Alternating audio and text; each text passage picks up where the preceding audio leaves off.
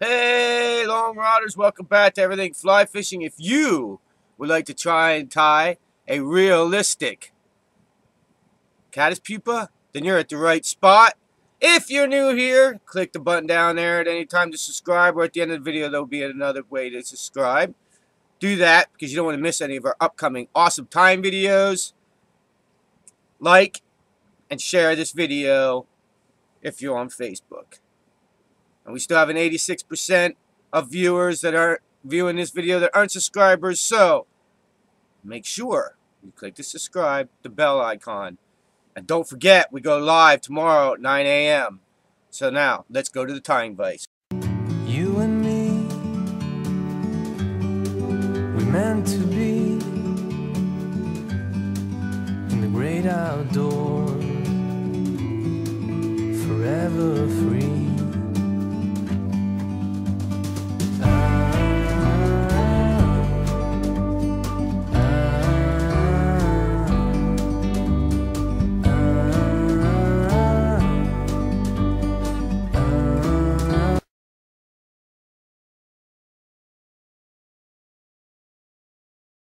We're going to start this fly in the usual way and debarb the hook.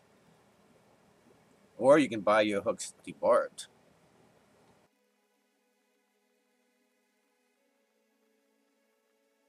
Now we're going to take a piece of 0x tippet material or any other fly line you have that's about that thick. I mean, not fly line, fishing line that's that thick. Now you can put that in your forceps, your hackle pliers, whatever you want, and put about 2 inches on both sides of that. Cut it off so there's about 2 inches sticking out of both sides. Then you're going to take a lighter and touch it onto that piece of line you have sticking out, and slowly it'll turn into a ball. Then you're going to let that cool off inside them forceps with your hackle pliers, and when you're done, these will be your eyes. Now while them eyes cool down, you want to take some brown thread and you want to wrap it about halfway back and come back in and get ready to tie them eyes in.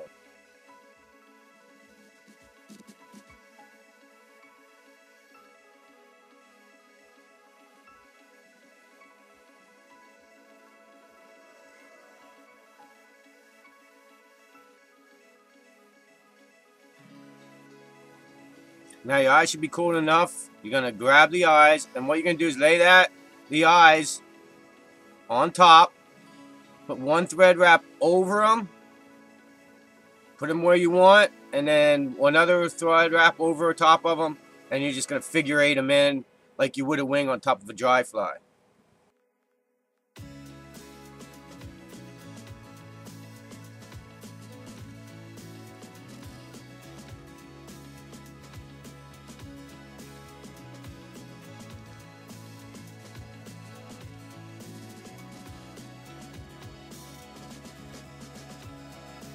One thing to keep in mind while you're tying these eyes in is leave a little bit in front of the eyes and behind the eyelet of the hook. You're going to need a little gap there.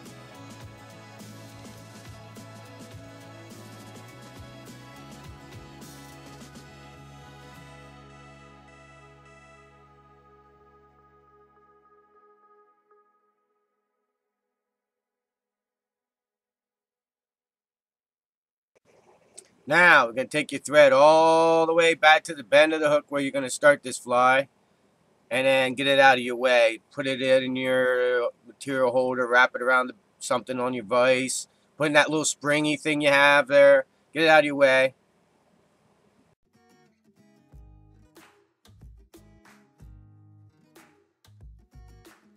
Alright, you're going to take some lead now. And you're going to wrap that. Start wrapping that.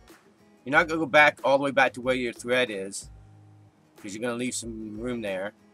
And you're going to wrap a bunch of wraps up to about almost to the eyelet. And then you're going to break it off. Then you can go back. And you're going to go back almost 3/4 of the way the other one of the other thread, the other lead. And then you're going to wrap it again and then go a little bit past the end of the other lead and stop. It's gonna make a taper bite. It's gonna go, and that's why we put the lead in this way.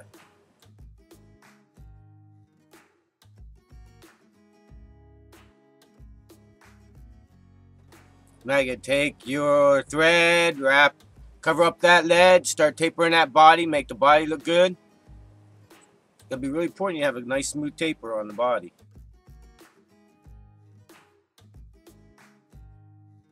Now we're gonna tie in some really light olive yarn. It's a tying yarn. Basically, it's woven yarn.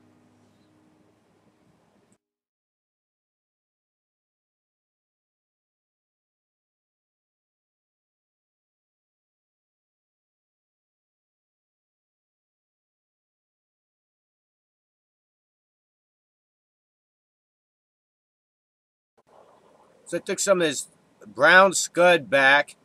I cut a little bit off of it. The 1/4 inch was a little wide. I cut a little bit off of it, made it more like, I don't know, maybe 1/8 of an inch. But anyway, I cut a little bit off of it. And then I'm going to tie that in.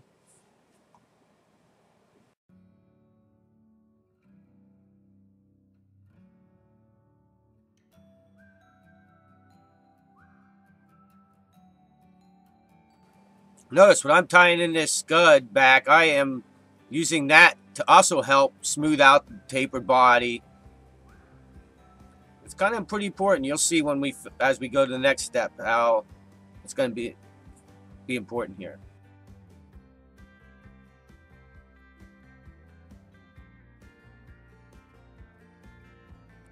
Now what you're going to do here, this is really cool. I'm really excited to show you this. You take that thread and you're going to do one wrap behind that scud skin, then one in front of it. Then you're going to take that scud skin, lay it on top, one wrap over it, and you can peel it back. Then you're going to do 2 wraps, turn it over, one wrap the thread over top of it, pull it back, 2 wraps in front of it, pull it over, one wrap over it, pull it back, 2 wraps over in front of it, pull it over, and one wrap over it. So you get right behind that where you're going to start your thorax at. I would say leave about halfway up, and then you're going to tie that off. And this is going to make a really cool, realistic body to this fly.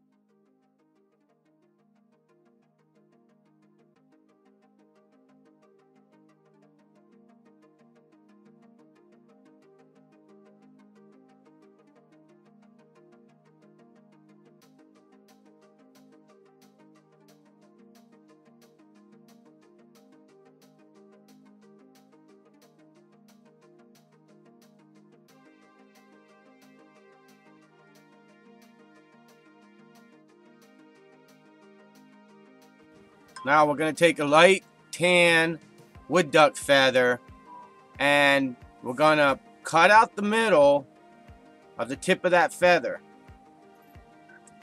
Then we're going to pull them feathers back into a V and cut off the stem of the feather. And then you'll have two V shaped like that. And then we're going to wrap both sides of that feather around the hook like so. And tie them. We're going to use them as legs. We're going to measure them so they're just right to the end of the bend of the hook.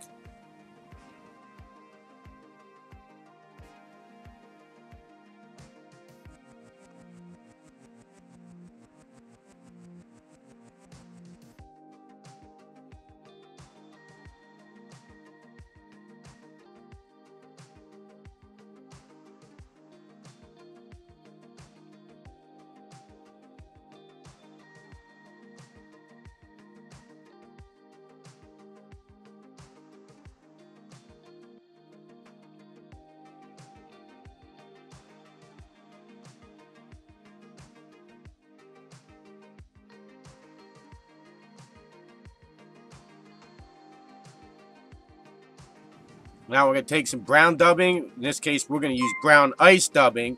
And we're going to take brown ice dubbing and put dubbing in front of that nymph skin. All the way up to the eyes and one wrap in front of the eyes.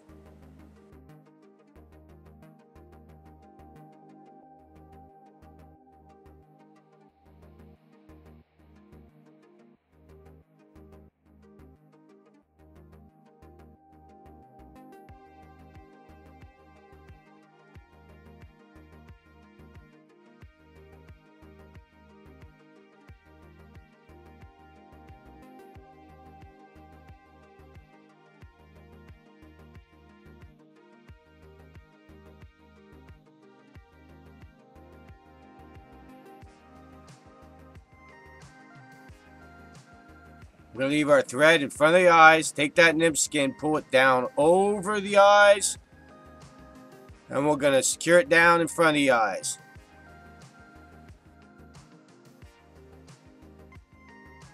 Now we're going to pull it back and put two thread wraps behind the eyes. And you're going to want to pull back on that nymph skin so it gets pulls that skin away from the eyelets or the eyelid of the hook.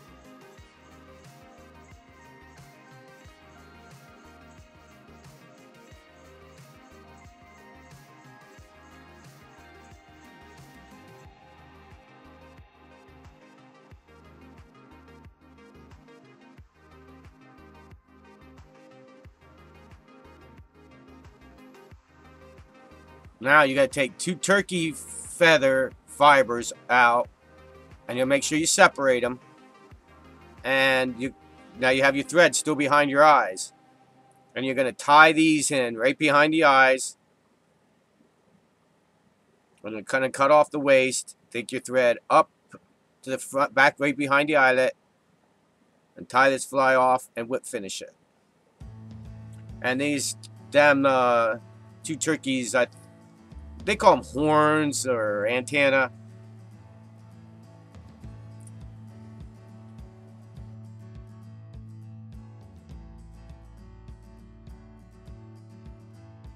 I almost forgot about this step. We're going to go back and add some more dubbing right behind them eyes. And then we're going to move the thread to the front. We'll add a little dubbing in front of the eyes. And then we'll whip finish this fly and we're done.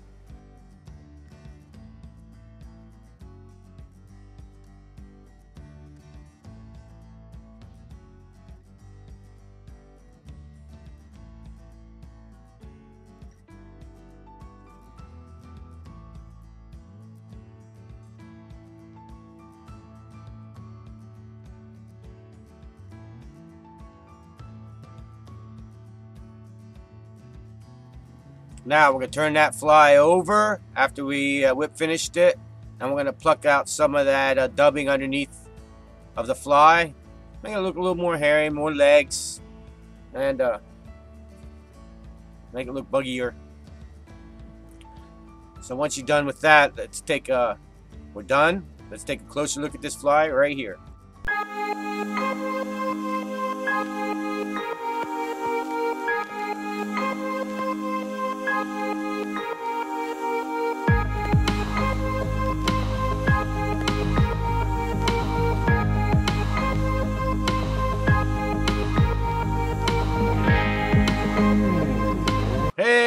long riders, thank you for staying to the end of this video.